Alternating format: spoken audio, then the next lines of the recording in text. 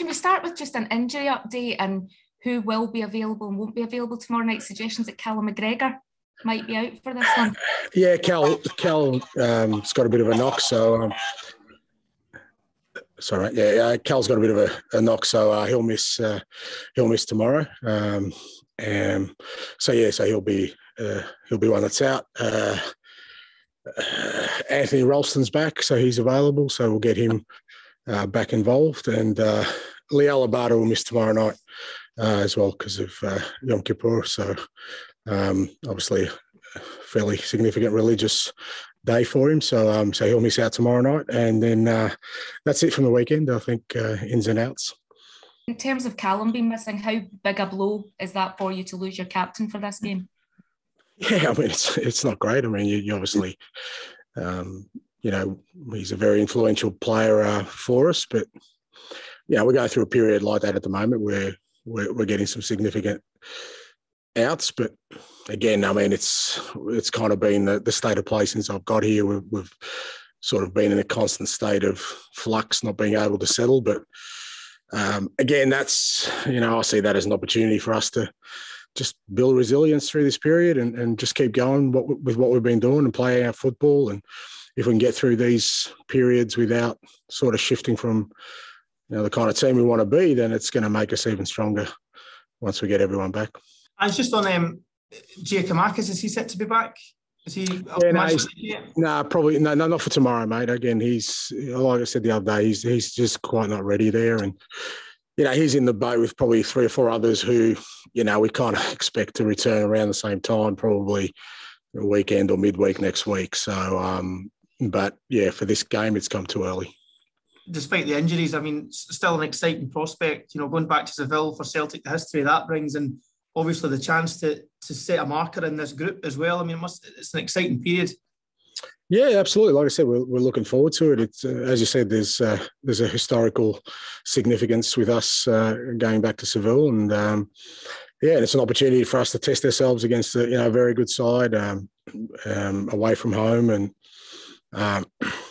it's why we were so pleased to get into sort of this group stage, because we knew that we'd get some pretty exciting fixtures to be involved in, and we're looking forward to it.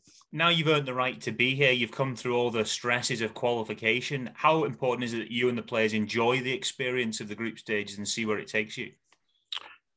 Yeah, look, you definitely do want to enjoy it, but I think, to enjoy it, you've just got to go in there with the view of, trying to have an impact. And by that, I mean, can we play our football against some quality opposition home and away and test our resolve to be the kind of football team that we're starting to show we want to be. We're not there yet. So that's the exciting thing. And you get involved in some, like I said, some special nights, hopefully. So you want to enjoy that, but I want to enjoyment to come from, us believing in something, and that's something for us is about the kind of football team we want to be. That's, I don't want to just go there with fearful or sort of hesitant about, outcomes and all those kind of things.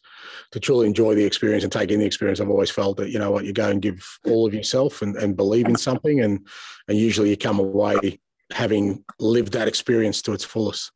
How do you get it so the players don't get bogged down in outcomes, though, because footballers are often have that drilled into them?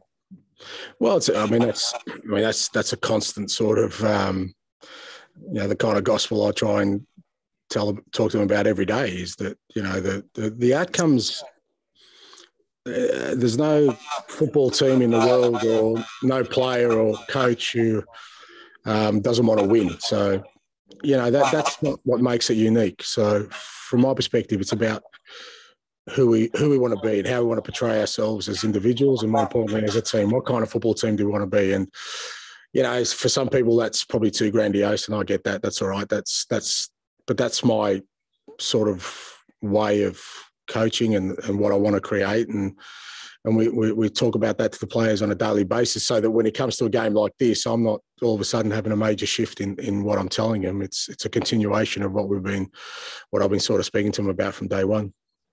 Yeah, we, like all opposition, we do our research, and we've had somebody watch them play on Monday night, and we've got all the information we need on them. They're a pretty settled team. They brought in one or two, but they had a fantastic year last year. They got an outstanding manager, and again, it's a kind of opposition we want to test ourselves against, and especially away from home. The quality side, they've got some real threats up front who can cause any team problems. So I think it'll be a good game. I think it'll be a good test for us, and I think it'll be a good game. And from our perspective, again, it's about trying to impose the way we want to play on a very good opposition. Yeah, look, as I said before, I mean, there is historical significance, and I'm at Celtic Park now. When you walk around, there are images, whether that's of Martin O'Neill or our fans on that day. The past experiences in Seville in European competitions, they're everywhere, and of course they have an impact. And it would have been great if we had some travelling support across there, because it's a journey you want to share with your supporters. But irrespective, you understand the historical significance, but it also kind of motivates you to kind of make your own stamp. And that's what I keep saying for this team, is that, they've got an opportunity to create their own moments in this, great football club's history, and create nights that hopefully can be talked about by future generations of players who come through these doors. I just want to go back a minute ago. You were saying it's just a continuation of the same message since you've come in, but I wonder if you approach these away games differently. Now you're in the group stage. Obviously, you had all the playoff rounds. You're going to win. You need to get through. But now it can be more about points, and away point can be valuable. Do you approach the game differently, or is it still the same message, attack and win? Well, my philosophy is, if you win games, you've got a good chance of progressing. So, that's irrespective of home and away. And I think even more so in group stages. I think if you start thinking about scratching around for a point here or there, or trying to accumulate a certain amount of points to get through, I think, again, it's not the kind of football team we want to play. We want to be. We'll go there and we'll try and win a game of football, and that doesn't change, and our approach won't change.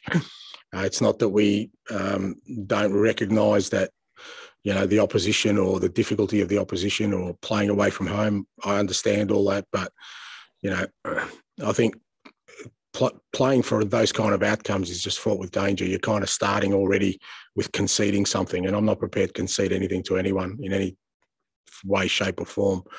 With the football teams I'm in charge of, we'll go there. What I do know is the game starts 0-0, and then you've got 95 minutes to try and win a game of football.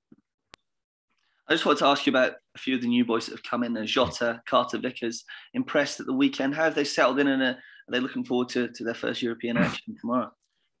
Yeah, I think they've settled in well. Again, the settling process this year has been, you just get thrown in and sort of it's a sink or swim scenario, and luckily for us, most of the boys have tended to swim rather than sink, and which I think is a testament to their character as much as anything else. I think they both had good first games, and we know there's more to come from them, and they know there's more to come. But I mean, Jota has had experience playing in Spain, which I think will help him, and with Cameron, he's experienced as well in playing first team football for a while now, and I'm sure they're both looking forward to it, as I guess most of the team, because to be fair, even the ones who have been here a little while are still very much at the beginning of their journeys as Celtic footballers. So I think for all of them it'll be an exciting sort of prospect. Ange, can I just double check with you on the availability of Greg Taylor and James Forrest, please? Yeah, Greg looks like he'll probably need surgery on his shoulder, so we'd expect him to be out for medium term sort of time frame. So he'll be out for a while. James is not far away. He's got sort of one final hurdle to get over in terms of being available for selection. He's working awfully hard in rehab and training, but hasn't joined the group yet. But we're hoping he'll join the group probably over the next sort of 7 to 10 days. And at the weekend, you turned to Albion Ayeti, and of course, he didn't let you down, but he had struggled to get a run of games. How big an opportunity is this for Ayeti now to step up? Yeah, it's an opportunity for Albie, and you know, again, he's testament to if you work hard at training, and you just got to be patient and wait for your opportunity. But the important thing is when the opportunity comes is that you take it, and you know, he did that, and you know, he improved as the game went on, and it was hard for him because obviously when you haven't played for quite a while on a consistent basis, it's hard to get a rhythm. But you know, I said after the game, he really persevered in that area and got his rewards at the end. And like all goal scorers, I guess scoring goals, he'll be feeling good and looking forward to tomorrow.